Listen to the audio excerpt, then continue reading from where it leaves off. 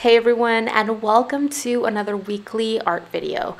I hope you're having an amazing day and thanks so much for joining me on this one.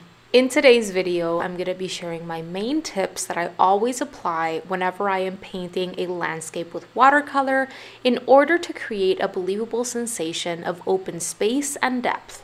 Even though I'm going to be providing specific examples of how to apply these tips when painting with watercolor, and even though I'm going to be sharing a few of my watercolor landscape process videos with you as I'm explaining these tips and examples, do know that the tips that I'm going to be sharing next really apply for any kind of drawing or painting medium. And not only this, but these tips can also be used to create very interesting effects and a believable sensation of depth when you're painting things like still life arrangements, portraits, etc. Alright, so without much further ado, let's go ahead and jump straight in. These three key tips that I'm going to be sharing next all revolve around something that is called atmospheric or aerial perspective. Maybe you've heard of it, maybe you haven't, but in case you haven't, atmospheric or aerial perspective has been used by artists since the Renaissance, along with linear perspective like 1, 2, and 3-point perspective, in order to create that optical illusion of open space and depth on a flat two-dimensional surface like a piece of paper, canvas, wall, or whatever it is that you are drawing or painting on. Both atmospheric or aerial perspective and linear perspective techniques go hand in hand with how we see things in real life. If you're looking to improve your landscapes and scenes, I want to encourage you to go outside whenever you have a chance to stand in a wide open space, whether you are out in nature or a park or in a city, it doesn't matter. Notice the difference between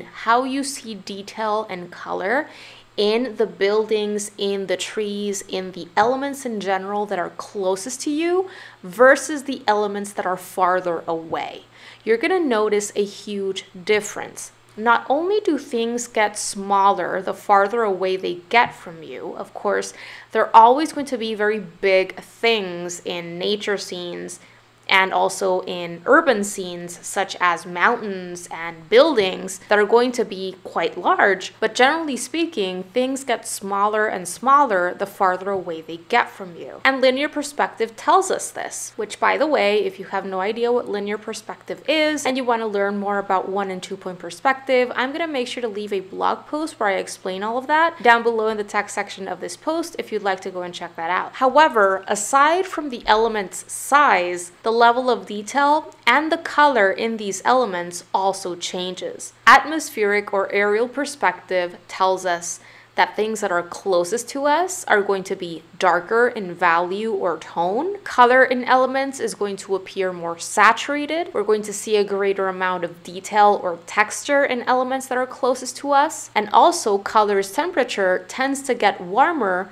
the closer the thing is to us, whereas things that are farther away are going to be lighter in value or tone. Color is going to appear less saturated or weaker. They are going to be hazier, blurrier, or less detailed, and color temperature is going to be bluer or cooler. And by simply making sure that you're bringing in these key points into your artwork, you're going to be able to arrive at much more believable results, even when you're painting a scene from imagination.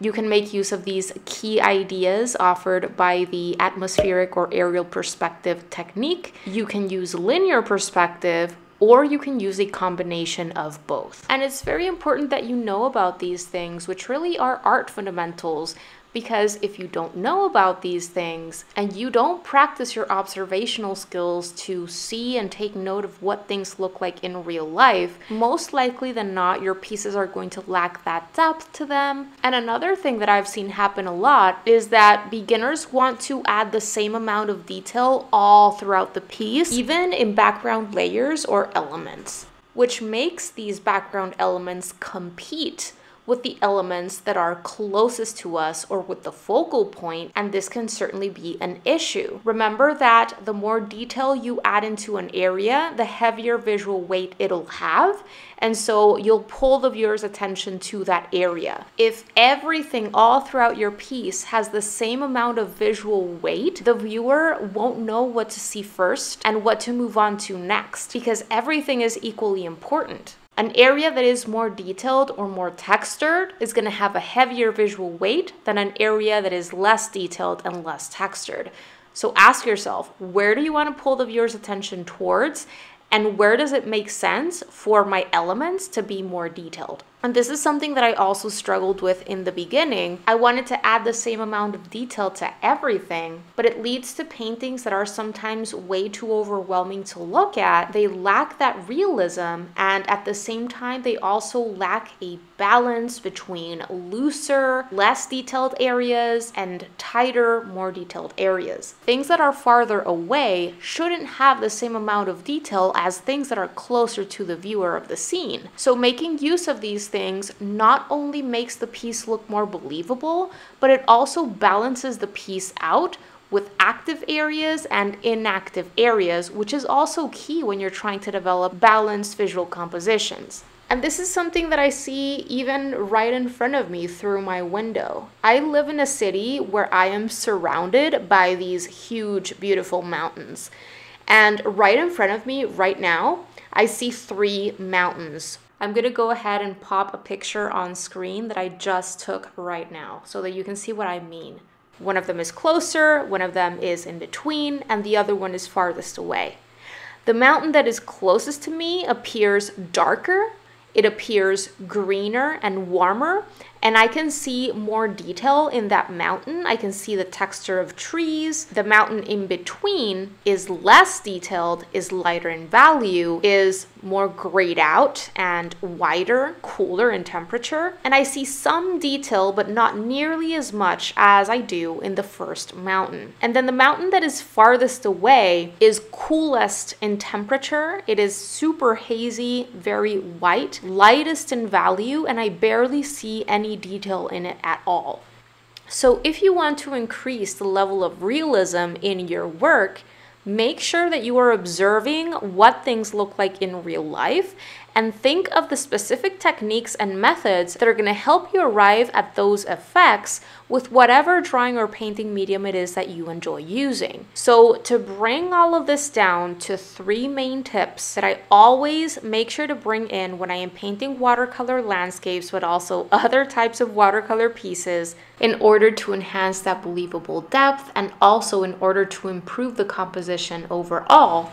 Number 1, I make sure to add greater amount of detail / texture in elements that are closest to us as the viewer of the scene, and less detail as those elements or layers get farther away from us. And the way that I do this with watercolor specifically is when I am painting those farthest away layers or elements, I use way more water or wet on wet techniques. This enables me to create soft, blurred out edges and a diffused out look. And when I am painting elements or things that are in the middle ground or the foreground, I use a less amount of water and perhaps I paint those wet on dry in order to arrive at sharper edges and a more defined look. So it's that combination between layers that I paint wet on wet and layers that I paint wet on dry. Furthermore, I add more detail to the elements that are closest to us as the viewer of the scene and less detail to the elements that are farther away.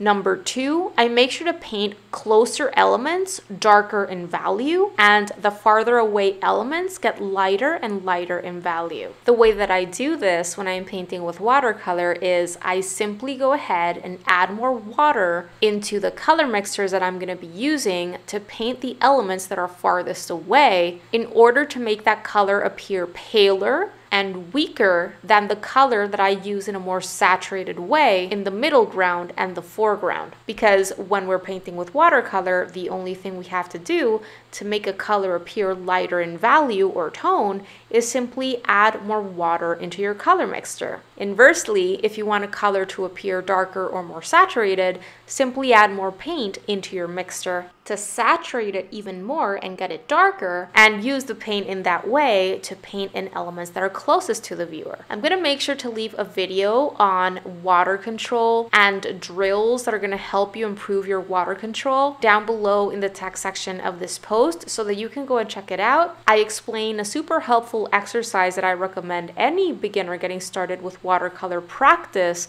in which you're using one same color to develop a wide variety of different values.